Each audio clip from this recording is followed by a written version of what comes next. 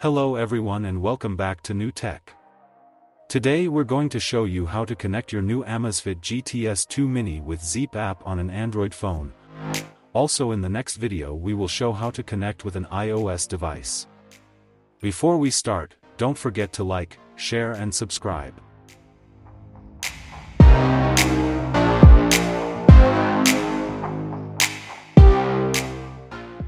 So, let's begin here immediately. We have here the new Amazfit GTS 2 Mini and let's see how to connect it. To download the Zepp app, you can find it on Play Store by name, or you can find it by your QR code on your watch. You can scan the QR code and it will give you the link to download it. Hit install and wait until it's done. When it's done, hit install again and we should have the app ready to continue. As we open it up, it will ask you for permission to use Bluetooth, so what we are going to do is allow it and turn on Bluetooth and GPS too. After you have done all the installing, you have to scan the QR code in the watch with Zepp app scanner to connect it. You can find this in the third page. Click the new device and select what device you have. This time we have to go with watch and scan it. Wait a little bit and after the watch it's found, it will ask for a pairing request which you have to accept in the watch and phone too. That was it. It's this easy to connect it. Here at the top we have the percentage of battery and underneath that is the first option, health monitoring, where we can find auto heart rate monitor, active heart rate monitoring, sleep, stress and blood oxygen. Here on this page we can turn them on and off.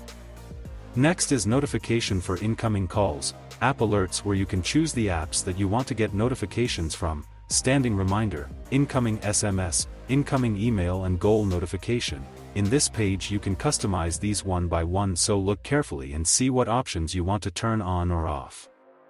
After that we have watch faces, where we can find a lot of them and it's very easy to change them.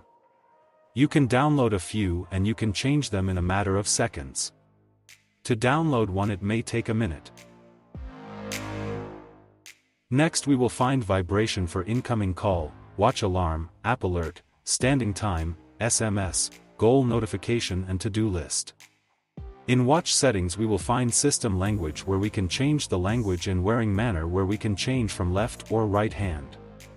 App list management is another option where we can change the positions of the apps. Here we can put apps that we use more often at the top and those that we use less at the bottom. In the app settings we will see other apps that we can go, like Amazon Alexa or weather and to-do list. These options are in the watch too.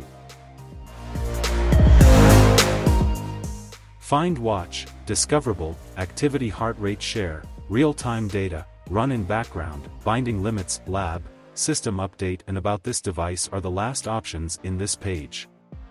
Back at the profile page, where we are seeing my goal, my route, my records, friends, add account, user feedback, smart analysis and settings. These were just in the watch page that we connected in the beginning.